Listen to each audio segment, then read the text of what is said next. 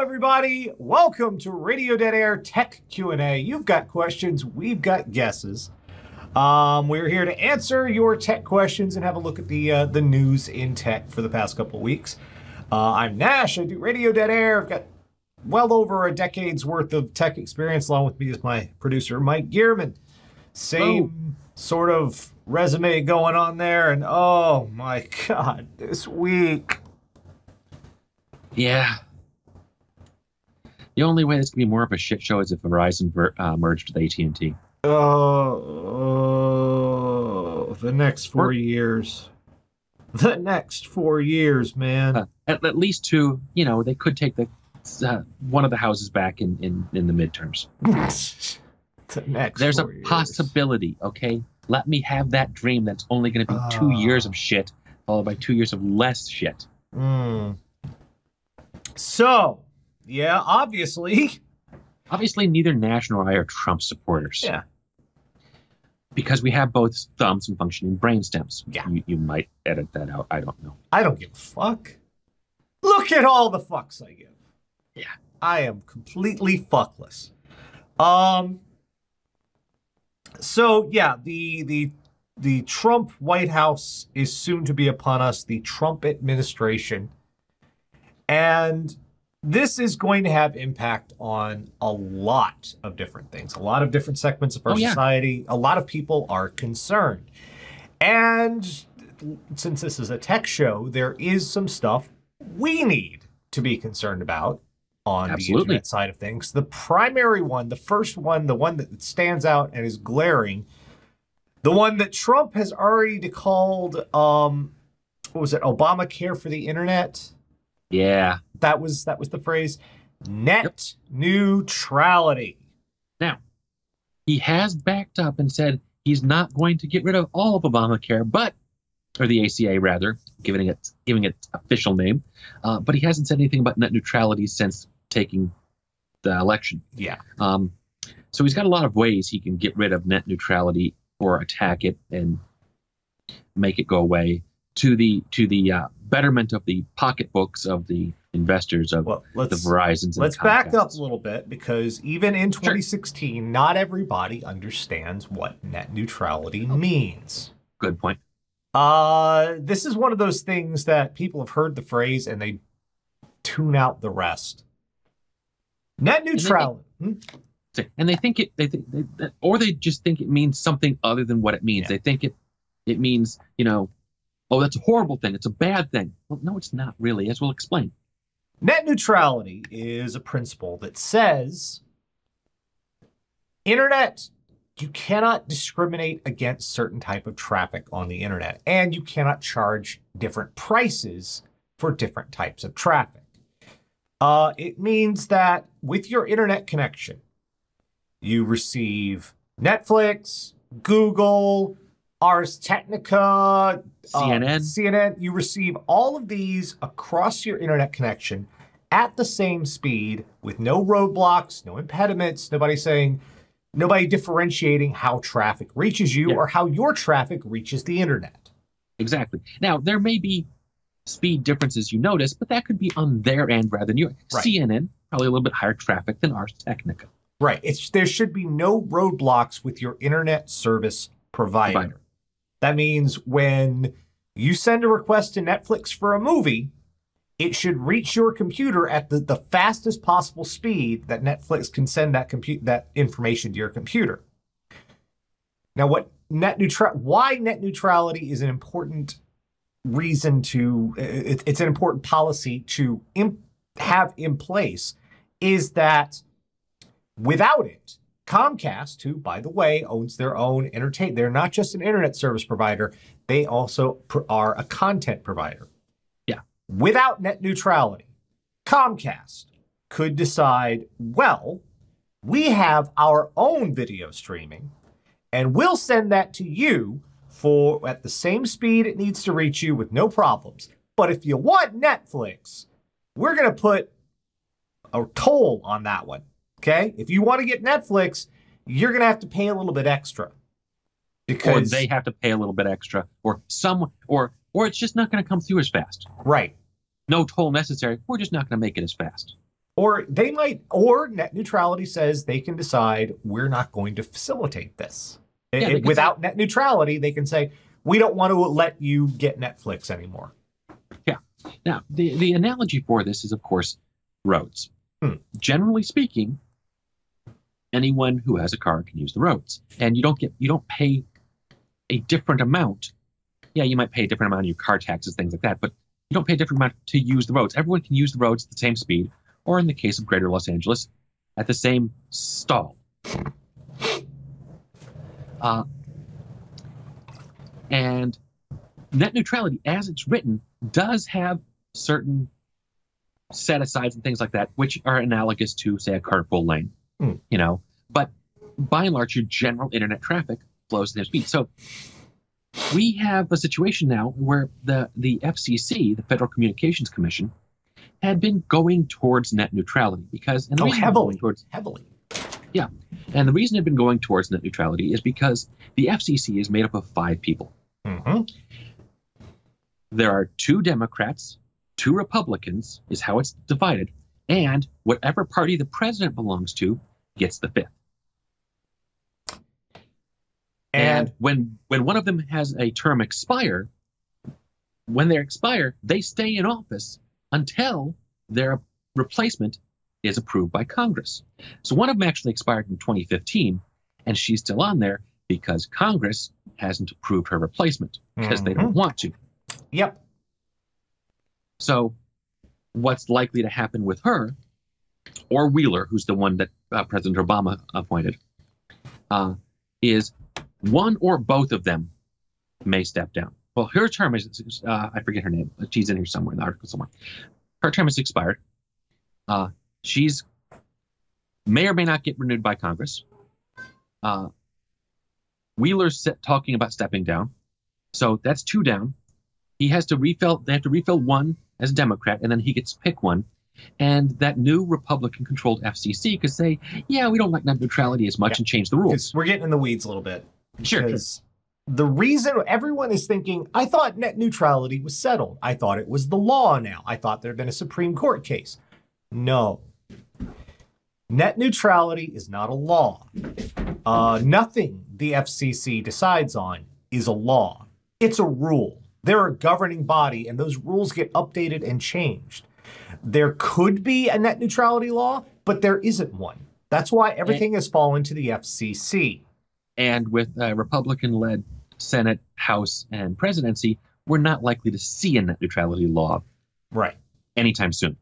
The reason why net neutrality was able to be implemented in the first place is because the FCC, as it stands now, reclassified internet service providers under Title II, which is part of, they were empowered to reclassify them as common providers.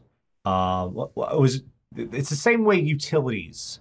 So, now, your electric, water, whatever, your common utilities. So whoever wired your town, right? They may have other electricity providers they didn't necessarily like when they wired the town. But if they are hooked up properly, they can sell you electricity. So in a given town, you might have multiple electricity providers. You pay whichever one you want, and you get your electricity because the wires are common. Now, in this instance, the reason why it went to the Supreme Court was because they determined that in order to do this, the FCC had to do the Title II reclassification. However, they did it in such a way as they are allowed to only implement what parts of common utility rules they see fit to implement. They haven't said the same rules for electricity providers apply to internet service providers. They've said that we're applying this and this, we're reserving the right to do this, we're not doing this at all. This is a slipshod approach, a slapdash approach. This is sort of cobbled together. It's legal, and it's what the FCC had at their disposal to implement net neutrality. What a Republican-controlled FCC, and make no mistake, Ajit Pai, I believe that's how we say his name. I'm not entirely sure. It's P-A-I. And I say PAI like psi, like the weapon, but I might be wrong there. He's most likely to move up to commissioner of the FCC, and he has been mind-bendingly, logic-twisting in his opposition to net neutrality. He will say things that make absolutely no rational, logical sense in order to justify that net neutrality is a bad thing. Yes. Think of him as the bizarro world FCC commissioner. Yes. Him no like net neutrality.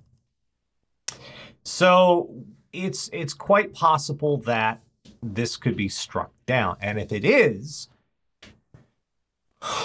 you could be looking at paying more for your internet to access parts of the internet. You could be looking to not be able to access parts of the internet at all. And it's going to make it harder for people who want to reach you to reach you. Content you might like and rely on could end up costing you more. It is not unreasonable, especially considering they have a very antagonistic stance, what with Google Fiber and Comcast in the fight. It's not unreasonable that without net neutrality, Comcast could start charging extra for YouTube. Yeah. I think what Google needs to do in that case is, I don't know, buy ABC. Buy their own content provider and start going to, yeah, if you do that to us, we'll do it to you. And suddenly it'll be, a Cold War situation in there, and there'll be mutually assured destruction. But I think Google will win that one. The other issues there are to consider. What the fuck are you doing? Knock it off. Knock it off. The other issues to consider are things like data caps, which the FCC has been keeping a leery eye on, and those might start becoming more common. Yeah, and Ajit Pai has no problem with those either. Nope. Throttling. That I don't remember if he liked throttling or not, but I would suspect that he was okay with it. Yeah, it's a lot of these policies that had been, without you even knowing it, a lot of the FCC policies that had been benefiting you and helping you and making your life surprisingly keeping costs down as much as was within their power. These policies are all in danger and quite likely to be dismissed. Another one that was we were trying to implement was set-top box reform. Was the idea that you could get a set-top box of your own. Other companies could make them. That you wouldn't have to be beholden to a cable company to rent this obsolete, power-sucking, awful interface device just to watch cable TV. There would be Roku could make their own set-top box, or Apple could make a set-top box, or Google could. And you could buy it from them, and it could have apps, and it could have features, and it made things a lot easier. Yeah, and the Apple box used 3-year-old technology and 5-year-old parts. But now that it looks like the set-top box reform is pretty much dead in the water. And yeah. This is until unless a congressman gets really pissed off at. Did you see that? I saw him bounce off the wall. Yeah. I'm not really sure what he was doing. And then you lean back and he's like, "What, me? No, nothing." Goofy little shit. I think your cat has a case of the crazies right now. He always has the case of the crazies. So there's a lot to watch out for, and it's very frustrating for a lot of us. The upside is when things like this happen, and this is not to reassure you that everything's going to be fine, because I can't tell you everything's going to be fine. But the upside is when things like this happen, technology companies tend to come up with ways to work around these things. An example would be the very fact that there's going to be no set-top box reform is an impetus for people to say, well, I don't want to deal with this shit anyway. And there are alternatives now. There are Rokus, there are Chromecasts, there are Apple TVs. Yep. There are devices that are not connected to cable. Not to the TV side of things. I think this was the cable company shooting themselves in the foot. Yeah. Trying to maintain control. Yeah, because... And it's like from Star Wars: A New Hope. The more tightly they grasp, the more customers will slip through their fingers. The the little device, TV device manufacturers have an incentive now to make their devices more user-friendly, more attractive to customers, to be cheaper than even getting cable in the first place. I don't own a Roku. I was visiting my girlfriend. She's got a Roku. And I noticed that I could very simply watch tons and tons of stuff on her TV while she was at work through her Roku without cable. And I didn't even notice I wasn't using a cable box. I had access to stuff like the CW. I had access to recent episodes of their shows. ABC, I didn't. ABC required you to have a cable service provider. I think that's going to change pretty soon. And I'm not talking about stuff like Hulu and Netflix. I'm talking like the CW. I'm talking like other network television channels.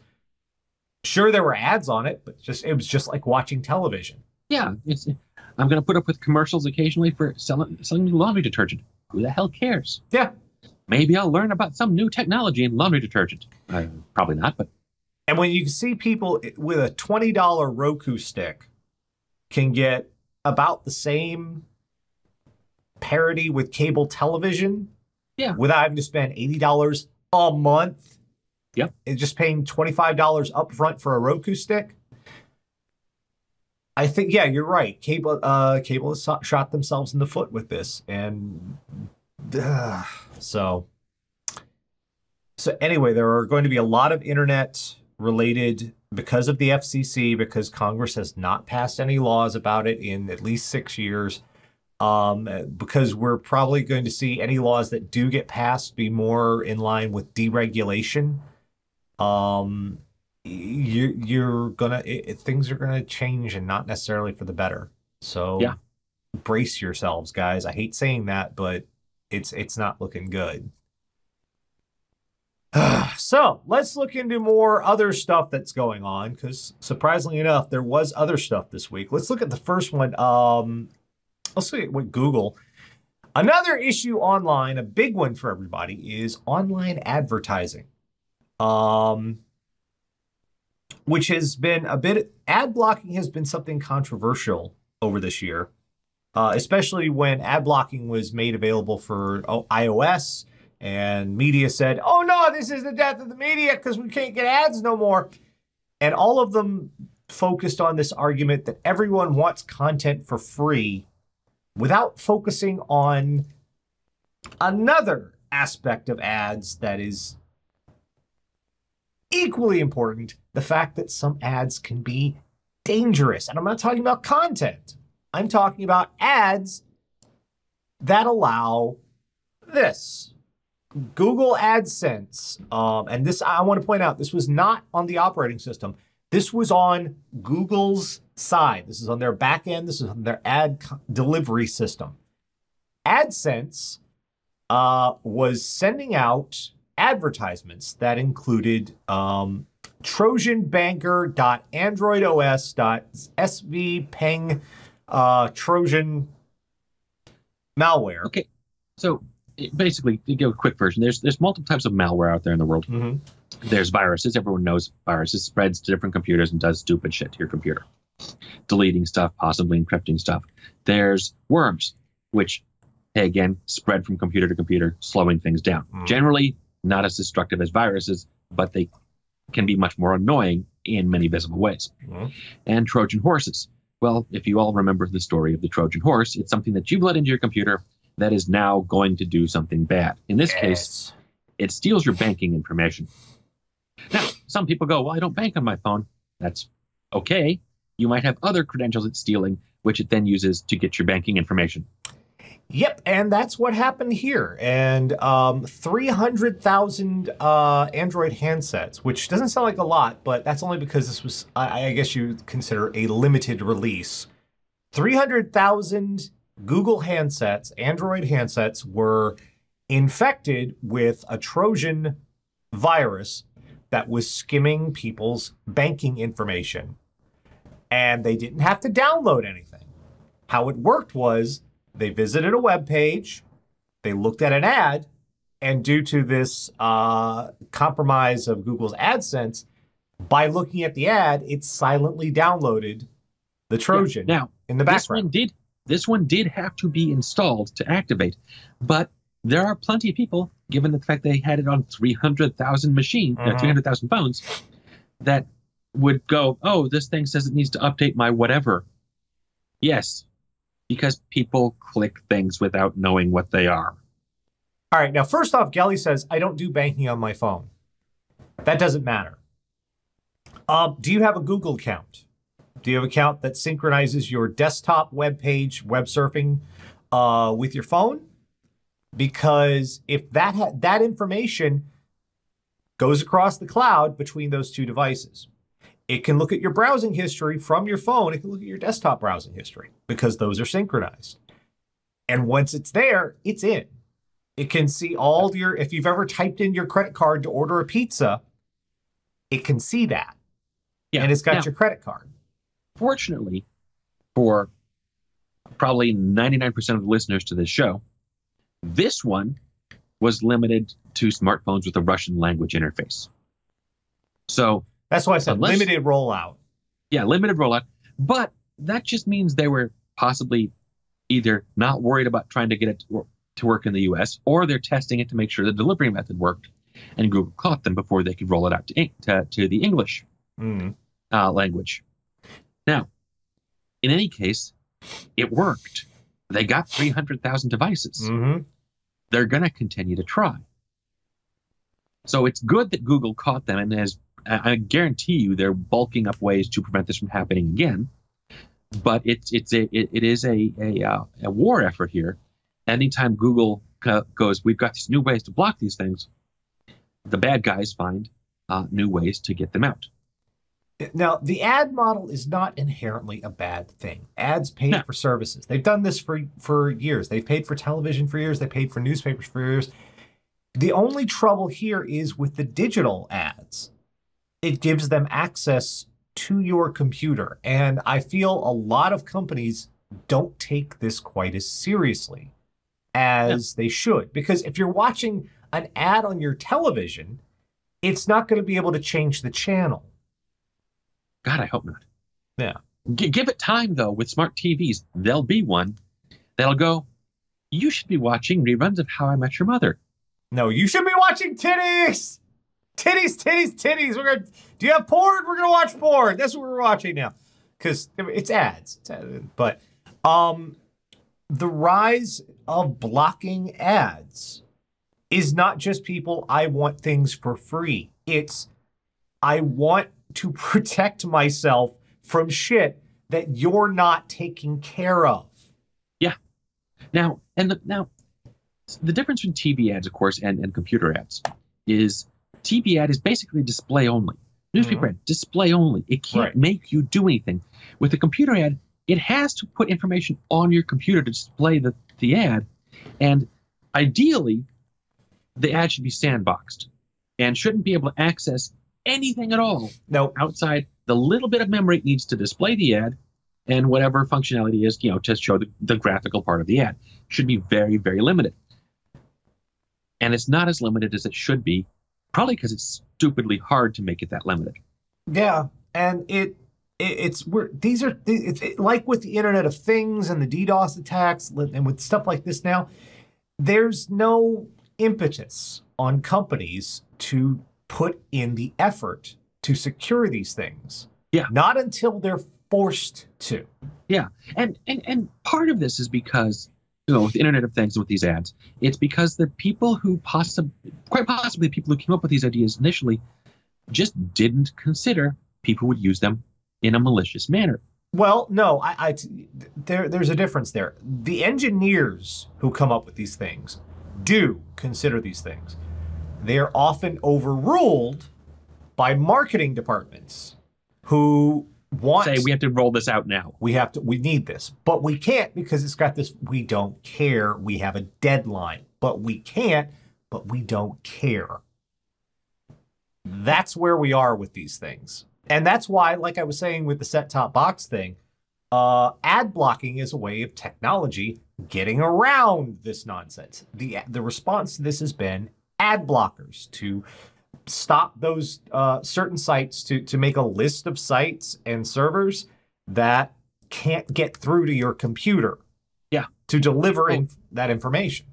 And something amusing about ad blockers, by the way, in regards to this story, when Nash gave me the link to this, I opened it up, and it immediately had a pop-up that I couldn't get rid of. That said, "It looks like you're using an ad blocker. Do you want to turn that off now so you can access the article?"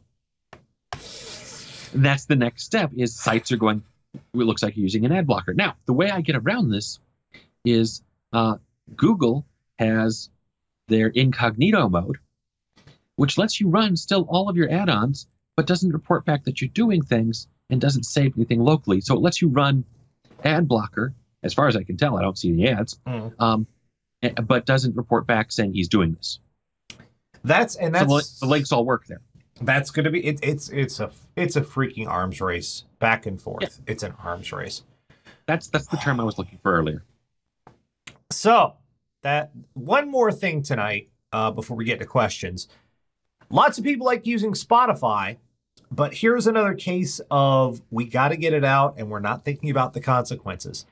Lots of people use Spotify on their desktop machines or their laptops. And a lot of people have started moving from standard hard drives to SSDs, solid state drives, which are essentially flash memory. They're great big they're great big, really fast USB sticks.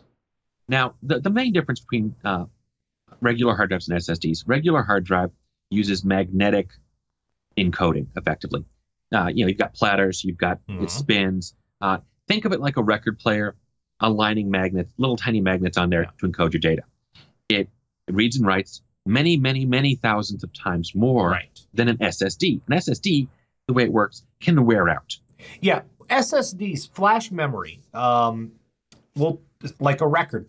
You etch in, it's like a wax cylinder. You remember wax cylinders for audio? Nash, I don't think any of our audience is old enough to remember wax cylinders. Wax cylinder audio was kind of like a record. It would etch in the sound into grooves on the wax cylinder. But you couldn't do that repeatedly. You'd wear down. Yeah, and it would wear down on playback too, because you can't have to have a needle on there to play back. And so, your wax cylinder would be like, it played great the first time. It plays okay the 50th time. It plays like crap the 500th time.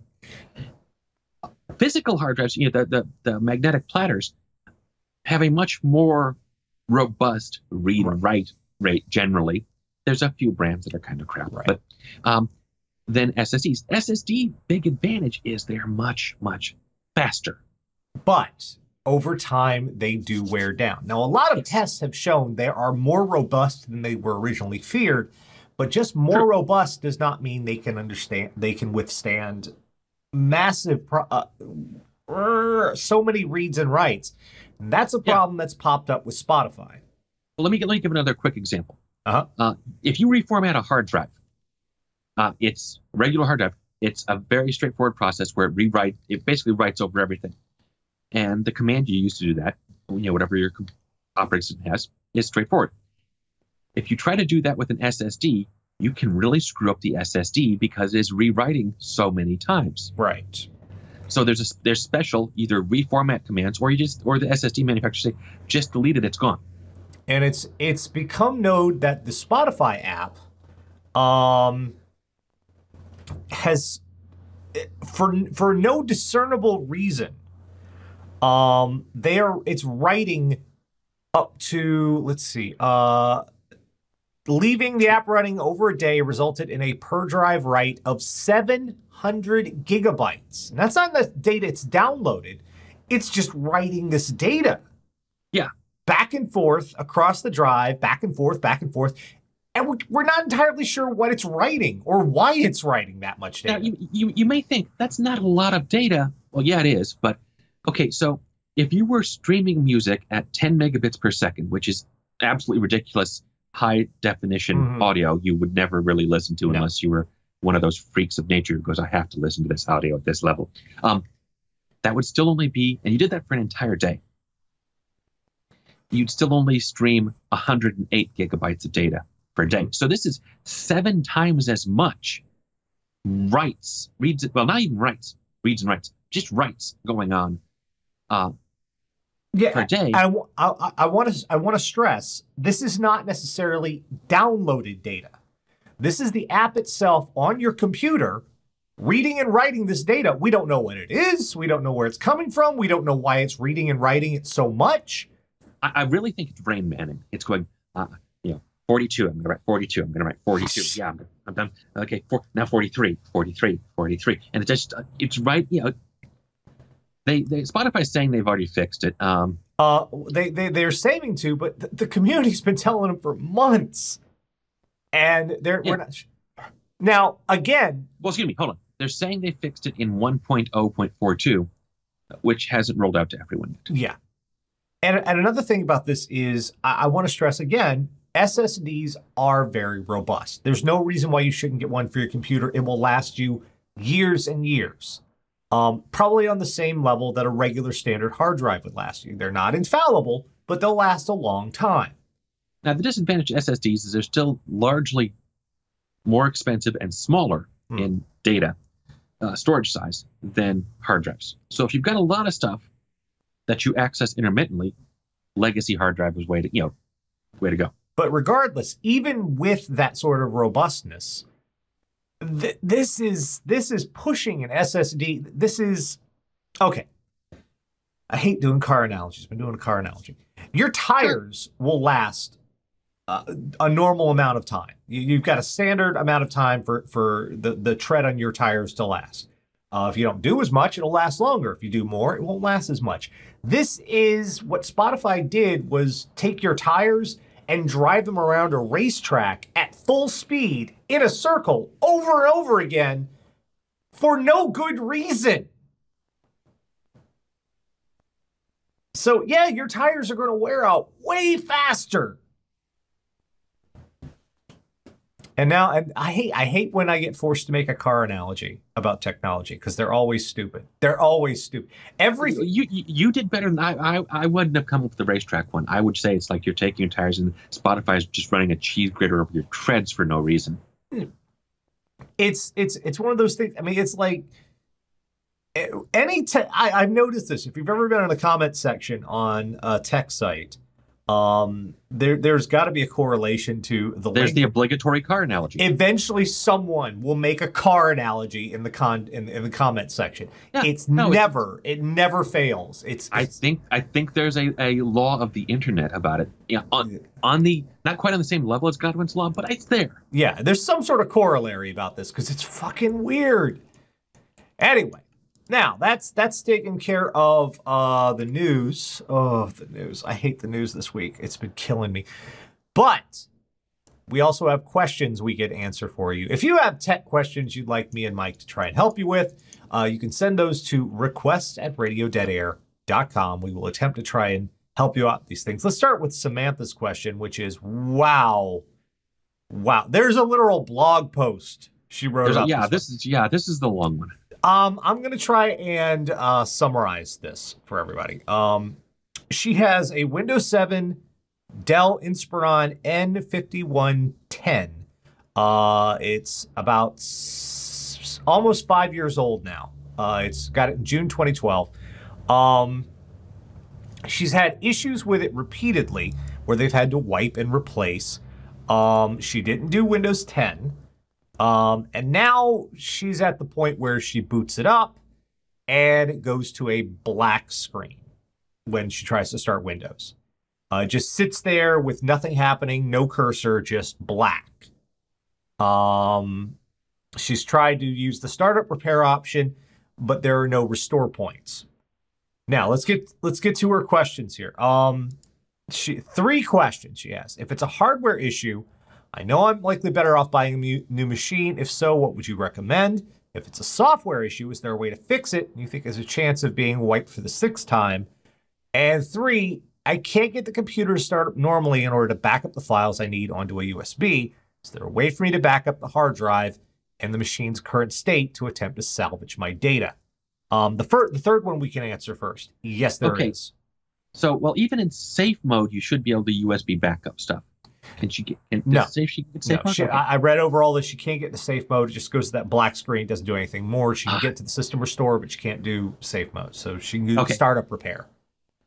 Yes, if you can get the drive to another machine, you can absolutely get the data off there. All right. Assuming the drive itself is just not completely toast. Well, it doesn't sound like, because she can get to the startup repair, which means she can access the drive. It's just Windows is the problem here. So if that's the case, yes, you can do this, Samantha. What you're going to need to do, and it's not going to be a whole lot of work for you, fortunately, but it is going to be a little bit of work. You're going to have to look up a teardown or an iFixit or something like that for your model of your laptop here. It's Inspiron 50. I believe we're talking laptop here. Yeah, well, I just Googled it and it said, yeah, that's a laptop. Yeah. All right, what you're going to do is you're going to look up and see how to remove the hard drive from the laptop. Now, the good news here is it is incredibly, relative to all the other things you could do to fix a laptop, removing and replacing a hard drive is so easy. You'll need a Phillips head screwdriver, and that's probably about it. Once you remove the drive, we've talked about this in previous episodes. You'll need a USB to SATA, I believe. It's a SATA 2012. It's a SATA adapter. You'll need a USB to SATA adapter, SATA. Let me see if I can find an example of this for you. What this will do is pretty much allow you to turn the hard drive itself into a USB stick temporarily. Now, you are going to need another computer to be able to copy the data over. But with this little adapter, you'll be able to turn your drive into a portable drive long enough for you to find all the stuff you need on there and copy it off. Now, I've looked up the Fixit, by the way, and there's a Fixit. Now, basically, it's a Fixit for hard drive replacement. Right. But same sort of deal. And it is it's not complex by the time you get to the hard drive, and it is a SATA drive. That was the important thing I was looking up in this, was to make sure it was a SATA interface and not something screwy and proprietary. And this is not an expensive thing either. Let me show you here.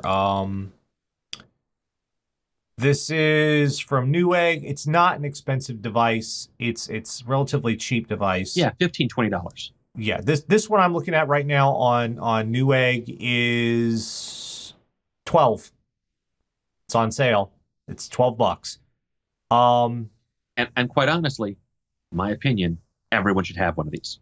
Yeah, you're gonna need it sooner or later. It's just, it plugs into the back of it, and because it's a 2.5-inch notebook hard drive, you shouldn't require any additional power either. The USB should be able to power it, because laptop hard drives don't require power connectors. They just have the one. So you should be all set with this. You plug this in, you'll be able to read your old hard drive just like it were a USB stick, and you'll be able to copy your stuff off. You will need another computer to do this. I think you say you have a backup one. So you're okay there, and it won't screw anything up if you just copy things. Don't delete anything, just copy it. You shouldn't screw anything up. We'll go backwards here. Is it a software issue?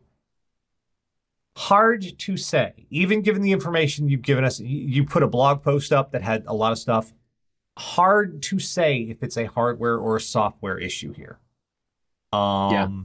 Especially when we're talking about a laptop that old. And I know 4 or 5 years does not seem like an old laptop. It really is. They're not built. It's rare to see a laptop that's built very well for endurance and longevity. They're designed to be kept about 3 years and then replaced. Yeah. To give you an idea, that is 3 to 4 years is about the cycle time the branch of the government I work for has on their laptops. And this last time around, we all went to laptops unless you specifically requested a desktop. Yeah. So, and for ours, at three years, we start seeing a lot of failures. Now, some of that's because people I work with just bounce their shit around. They treat it like Grady would. Now, as to what we could recommend for a replacement on this, what did she say her needs were here? Her needs were has Microsoft Office Word and Steam compatible with a Hurion H16? I believe it's a tablet, a drawing tablet, and Steam. Well, the drawing tablet shouldn't be an issue, and that should be anything. What you might want to check because right now you're going to be hard pressed to find a laptop that still has Windows 7 on it. Microsoft has basically stopped OEM sales, and you're going to be Windows 10. So check to make sure your graphics tablet there has Windows 10 drivers. It should. Otherwise, it should, but check as well. Pretty much any laptop. Yeah, it's got Windows 10 support. It's got Windows 10 support. Perfect then. So pretty much any laptop will do for what you need. I would, look at what your budget is, and I'd go a little bit lower because you might end up having to need an extra accessory or two just to make it as functional or have the same level of functionality that you wanted with your old one. Because sometimes laptops ship now with less USB ports than you're used to because they go, oh, everyone's going to have a docking station or something like that now. Or you may want to get a travel power adapter or something, just whatever. So I would say take your budget, subtract $100 for extra accessories that you might want to, obviously unless your budget is $100, in which case, you're going to not get much in the way of a laptop. As far as the laptop itself, I would go to Newegg or someone like that and see what they have on deals. For brands, I like Asus, ASUS. Those are good. MSI, they make good laptops too. One thing to watch out with MSI, and this is not a detraction. It's they've got basically two lines of laptops. One is their sort of general purpose laptops, and one is their gaming set of laptops. Yeah. And if your budget is a little tight, do not get sucked into their gaming line. They're fantastic. They're wonderful. They're pretty. They're powerful, and they cost a lot. Now, Brad just did this, and I saw it, and I was like, oh, he had no idea about this stuff. Make sure whatever laptop you get has an i5 Intel processor, bare minimum. If you can splurge and go for an i7, that's good. You also want to look to see if it has an NVIDIA graphics card in the laptop. That's a bonus, not a necessity, but it's a bonus. But your bare minimum requirement for whatever you get has an i5 processor. Because we were shooting Jesus Bro yesterday, and Brad says, I got this new laptop. It's a little bit slow and laggy. Can you take a look at it? And he hands it to me. It was an i3, wasn't it? It was a Celeron. Hey, Nash, I need you to pass something along to Brad for me. Sure. I don't know Brad well. Sure. I want you to walk up behind him and smack him on the back of the head like Gibbs would out of NCIS. Celeron is... Unless he's far bigger than you. Yeah. For those of you who don't know out there, Celeron is the uber budget model for Intel's processors. They can't do crap. It's the Intel potato. Yeah, it's the Intel potato. You want to make sure your bare minimum is an Intel Core i5 processor. Whatever you get from whatever company. And we don't get money from Intel. No. We're saying you don't want a potato. Yeah, and an AMD I couldn't in good conscience recommend it, not with the way they're being right now. No. So you want to, what is a Celeron? A Celeron it's slower. Celeron is a term they made up to make it sound fast so they could sell you substandard stuff. Accelerate! Celeron! Yay! No, it's crap. Celeron is crap. It is their budget line. When it first came out and you were on a budget, it was okay because it was the new line, budget line. But now? Something just exploded. Yay! Where's Grady? I don't know. What's now? He didn't give a shit. Okay, no, I was just making sure it wasn't him. Yeah, he's right here. Anyway. On the roof with a sniper rifle, shooting at cars again. Yeah. So NSA, if you're listening, Grady's a cat. he's a cat. He's a cat. So in general, yeah, that you should be okay. You should be able to get the data off your old drive. If you but yeah, it is time to get a new laptop. I don't say that to make you spend money. I'd say that because that's how they're designed. They are planned to be, get a new one, get rid of the old one. We don't give a shit if it costs you $1,000 every 3 years. You need to get a new fucking laptop because we need to stay in business. Yeah. Now, what I would look at as well, in addition to what Nash has said, is expandability on the laptop.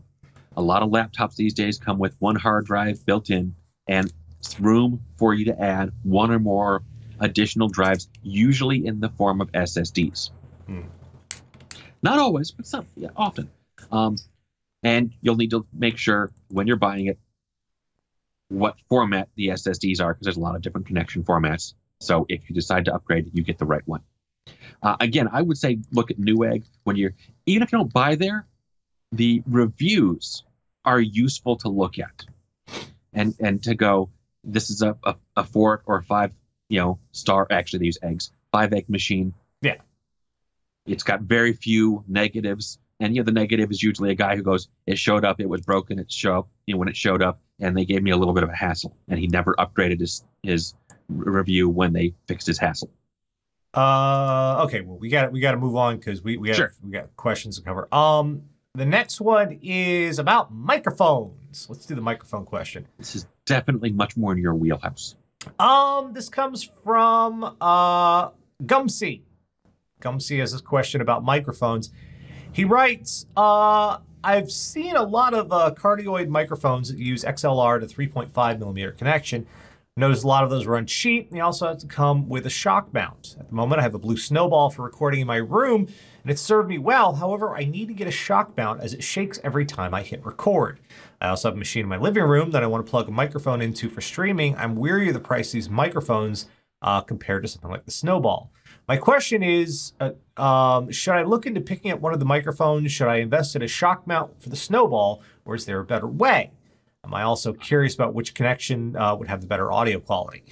Okay, so, well, my first thought is if you like the Snowball and it's working for you, I would get the shock mount for the Snowball. I mean, a shock mount, correct me if I'm wrong here, Nash, we're talking the sort of open cage with the rubber, not quite rubber bands, but elasticized pieces in there to keep it. Yeah, what a shock mount is, they run about $30. It's cheaper than a microphone. Well, no, not in this case. Here, let's break this down. I'll show you guys what's going on here. These are some of the microphones he's looking at. They're off-brand. I don't know the brand name of them. They run in the $20 to $30 range for the microphone and shock mount. I can already tell you, don't waste your money on these. These are, and don't trust the star ratings here either, because the people who get these really don't understand the nuance of recording the stuff. These are super cheap. You are getting what you pay for here. Yeah. Now, don't get me wrong. Some of these look very pretty in the pictures, but honestly, you're not buying a microphone for looks most of the time. Yeah, a lot of these are cheap Chinese-made microphones. They're cranked out. I'm not knocking Chinese goods because there's a lot of just about every fucking thing we got made in China, and a lot of that stuff is very good. I got a Chinese-made Fender guitar for my girlfriend. It's an excellent guitar. But in this case, at this price for $30, no, I would not trust this any farther than I can throw it. I do know the Snowball, it's a known quantity. It's a good microphone, and Blue does make shock mounts for the Snowball. I would go with the shock mount for the Blue because you already the Blue Snowball. It's not the best microphone, but for the money, it is. It's not the best microphone overall, but in its price range, it is definitely the best. It's sort of like, I don't know how to describe this. I gotta go to a car analogy, Nash. God damn it! It's the Volvo of microphones. Yeah. It's not flashy. It's not spectacular. It'll get you there. Yeah, it doesn't have the Blue Snowball doesn't have a whole lot of features. It's pretty much just plug it into a USB port and you're done. Now you ask also about XLR to 3.5 millimeter.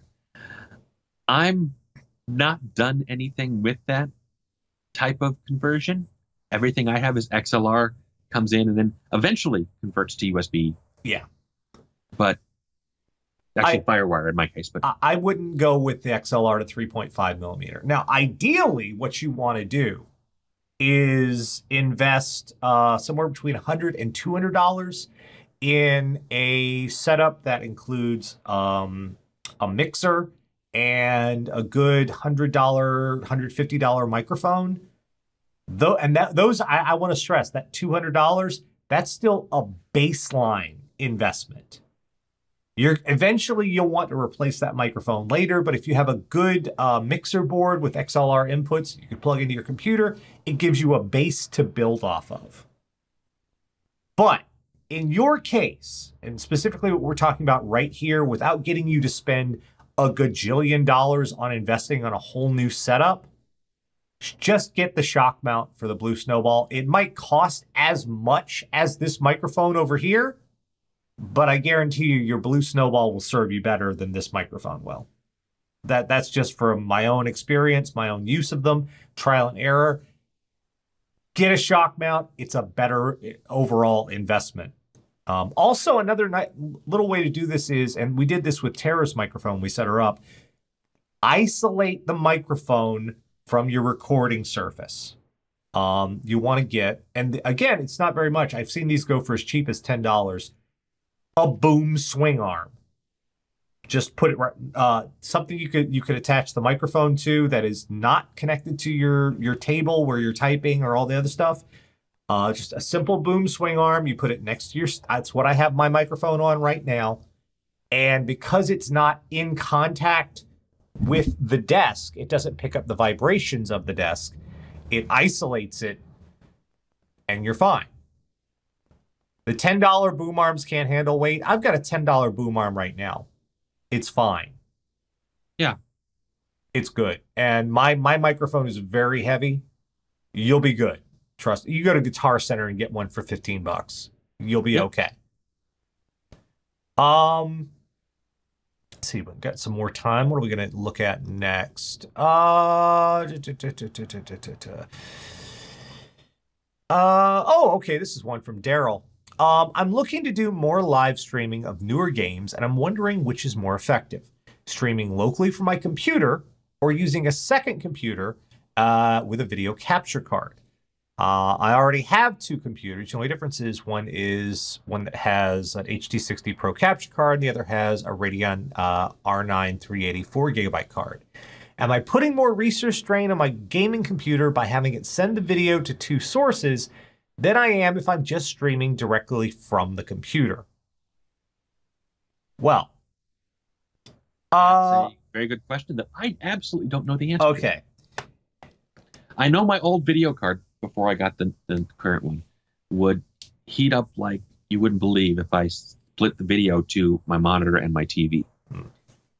So I have to think it's something like that. Well, all right. Let's break down how game streaming works. There are two ways to stream video games online. The first way is with game capture. And that's not video, that's not the capture card. That is on the machine that's doing the streaming. And this is something I do because I don't have two computers set up. You start the game. You start OBS, which pretty much everybody uses. You start OBS, and then you use a capture window to capture either an entire monitor or just a section of your screen, and you broadcast part of the screen, which is like what I'm doing right now. You can see the screen over there. That's my desktop, and you see Mike down there. That's being captured too. And this gets translated to the streaming software, and it goes out over the internet. The downside of this is more processor intensive, and there's also some conversion going on that can cause graphic artifacts, and when there's a lot of motion, things don't look as good. It works, and yes, it is intensive on the machine because you're gaming and streaming on the same machine at the same time. It is kind of intensive. It's not the ideal. In fact, I've actually been considering getting a second computer just to do the streaming and do everything else on one system. It's certainly something you wouldn't want to try to do on a Celeron. No, not on a Celeron. Fuck that. Now, the other option people have, that's what I was just talking about, is you set up a second computer. This second computer is what does the streaming and sends the data out over the internet. And in that computer, you have a capture card. You take the video output from your first computer, you run it to that capture card in the second computer. That way, all the gaming and processing work is being done on one system, and the streaming work is being done on a second. It doesn't have to extrapolate a desktop image or capture the game. It just has to receive it like it would as if it were a monitor, as if you were plugging in an HDMI cord into a monitor. Okay. That is less intensive on both systems, and it looks better. If you're in the position to be able to afford to do this and can do it, I'd recommend doing it, but let's put a little asterisk on that. In doing so, you have to understand you're going to have to come up with some solutions out of the box. For one thing, you also have to capture the audio to the other streaming device, and that includes your microphone audio. You also have to be able to control both computers at the same time to be able to have a look at, is my stream running okay, and look at your game at the same time. A lot of people use what's a keyboard and mouse splitter. That it's a USB device that allows you to send the keyboard and mouse output from one keyboard and one mouse to two different computers. Or, yeah? I'll say, KVM device. Yeah, KVM device. That's what it's called. Because he knows, because I'm pretty sure you have to use those at work quite a bit. Not so much anymore, but I have used them in the past. Yeah. Especially on the workbench. We used that a lot on the workbench. We'd set up a station, a repair station. What can be fun is KVM over Ethernet. Another solution to this, however, is also remote desktop. Not across the internet, but across your own home network, which works fairly effectively. It doesn't put too much strain on the system, and you might not even need another monitor for that other computer you have set up. If you just remote desktop into that, give it its own monitor, and you can control the stream. You tab over to it, and you just do your settings and tab back. At the end of the day, you'll have to look into how to set it up to fit your needs. But when it comes to I say, since you have the two computers already, and you have the video card, and you have the capture card, you've probably got a good setup there.